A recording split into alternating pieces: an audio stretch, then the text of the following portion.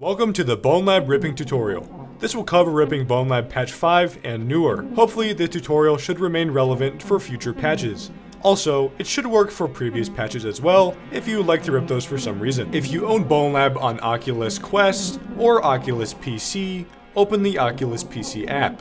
Go to Library, click on BONELAB, the three dots, Details, and click on this location. It will copy it to your clipboard. Then open File Explorer and paste the address in the file address bar. This is your BONELAB install. For Steam, open up Steam, go to Library. I don't own BONELAB on Steam, so I'll be using Vertigo 2 as an example. Right click BONELAB, Manage, Browse Local Files, and this is your BONELAB install for Steam. Next, head to the second link in the description. This is for Asset Ripper. What Asset Ripper does is essentially decompiles BONELAB into prefab, scene, audio, texture, and more files. To download, go into the GitHub, click on the Releases tab. In this case, the most recent version is 1.1.2. Find your platform. In this case, I'll be using Windows, and click the x64 download. Next, you will need the BONELAB script migrator script from EvroDev, aka Evro Developer. To obtain this script, you can use the Google Drive link in the description, or if you have Discord, you can find it in the BONELAB or Lava Gang or My Servers.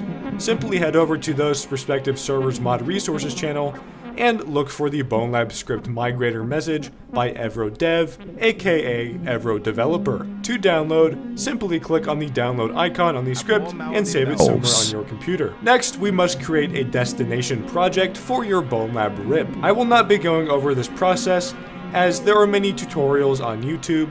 In fact, I have linked one in the description. All that you need to know is that you must install the Mero Extended SDK from the Mero Extended SDK GitHub, which is again in the description below. Once again, I will not be covering the installation, as there are plenty of tutorials on YouTube. Once your project with the Mero Extended SDK for Patch 5 is properly set up, drag the BONELAB script migrator script into your project's editor folder. If there is not an editor folder already, please create one and drag the script in. Once you move the script in, head up to Tools, EvroDev, GUID Reference Converter. This will open up this nifty window. This is all the setup you must do for your destination project.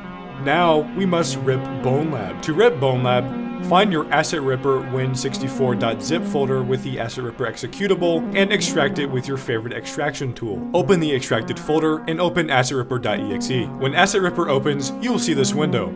Do not fret, it's not scary. All you need to do is click on View, Settings, scroll on down here to Export, and change script export format from a hybrid to decompilation. The reason that we need to change this is to make sure that the BONELAB script migrator correctly references GUIDs of scripts that are not in your assets folder, or in your package folder. Once this setting has been changed, scroll up, go to File, Open File, and go to your BONELAB directory. In this case, I have it on Oculus, so I'll go there. From here, all you do is open the BONELAB executable into Asset Ripper. In your taskbar, you will see a command window. If you open this window, you will see all of the Asset Ripper loading the bundles here from BONELAB. Wait for this to finish. When it is complete, a green View Loaded Files button will appear. When this appears, click on Export, export all files, select folder, put it on a drive with around 30 or 35 gigabytes of space, and click on Select Folder. It will begin to export all of BONELAB. This will take upwards of an hour depending on your computer speed. Give it some time. When it's done ripping, it will say export complete and you can close Asset Ripper in the browser and the command window. From here, go and open Unity Hub. Click on Add and locate where you told Asset Ripper to export BONELAB to and open the project. I have already ripped BONELAB, so I'll just open a project that I already have existing. I'll do my BONELAB mods project and open the folder with the assets, packages, and project settings folder in it. Click on Open. The reason we need to open the raw BONELAB rip is to give every asset in the rip its own meta file. Without these meta files, there will be no proper script transfer from the raw rip over to your destination. Give it upwards of an hour to open. You may notice that the project is not open. This is normal behavior. When the window pops up that asks you would you like to enter safe mode or quit, click on quit, as we do not need to fully open the project. We only need to open it to the point where everything has .meta files. Navigate to where you told Asset Ripper to export BONELAB 2. Then, in another File Explorer window, open the Assets folder of your destination project. What you are going to do now is copy dump everything from your BONELAB raw rip over to your destination project's asset folder, except the scripts folder. Everything besides the script folder must be copy dumped over to your Patch 5 destination project's asset folder. This process may take a while as there are a lot of files that need to be duplicated. Once the process is complete, feel free to delete every folder in your raw rip besides the scripts folder and the scripts.meta file. Once this process is complete, open the destination project in Unity. Fair warning though, this will take quite a while to open as there are a lot of new files that Unity must process. Once this process is complete, open your destination project. Once again, go to Tools, EvroDev, aka Evro Developer, GUID Reference Converter. In this window, you will notice that there are 4 fields that you must input. The first says SDK Asset Scripts, and it's defaulted to the Assets folder. This is fine, just leave it as is. The next path is the SDK package path. To find this path, right-click anywhere in your Assets folder down in the project window, and click in Show on Explorer. Go back a few folders until you see your Assets, Library, Logs, etc. folders. You need to open your Library folder, package cache, com.slz.mero extended SDK, and copy this path. Then back in your destination project in the BONELAB script migrator folder, paste this address into the SDK package path. Next is your TextMesh Pro package path. The reason we need this is to properly convert and fix text. To find it, go back to your destination project's library, package cache folder, and scroll down until you find com.unity.textmeshpro and some version. Open this folder and copy the path from the file bar. Go back into your destination project, and then the third path, paste in the file that you just copied. For the RIP folder, navigate to your raw BONELAB RIPS script folder. This is found inside of its assets/script folder.